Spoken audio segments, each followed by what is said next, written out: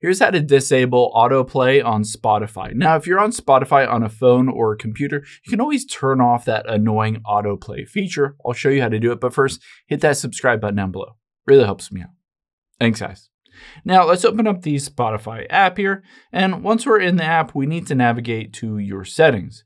So tap on the profile button at the very top left. And now from here, we're going to tap at the very bottom where it says settings and privacy.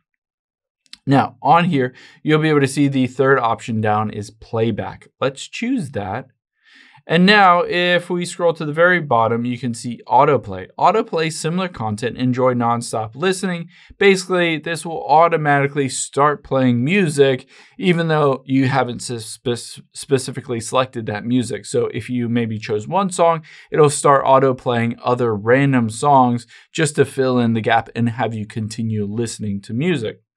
Now, if you go through this process and you still find that it is auto-playing, potentially it's an issue if you're connecting to your phone through a car, that it's an issue with CarPlay. What I found really the only way that I can stop that is to swipe up and close out of the Spotify app completely. If you're connecting your phone to a car through CarPlay, usually closing out of Spotify will prevent it from automatically playing in that specific car. I hope this helps. If it did, hit the like button down below and leave a comment if you just have any questions. Thanks, guys.